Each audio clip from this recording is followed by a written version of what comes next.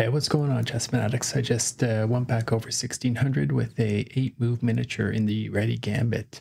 This is an interesting line with some pretty spicy play. So knight f3, d5, c4, d captures c4. Here we play e3, so can capture back with the bishop here. Opponent plays b5, very common move, so we play a4 to break the structure. c6, a captures b5, c captures b5. Very, very common moves. Typically, you can look to play knight to c3 here, but instead I played knight e5 and opened up this diagonal.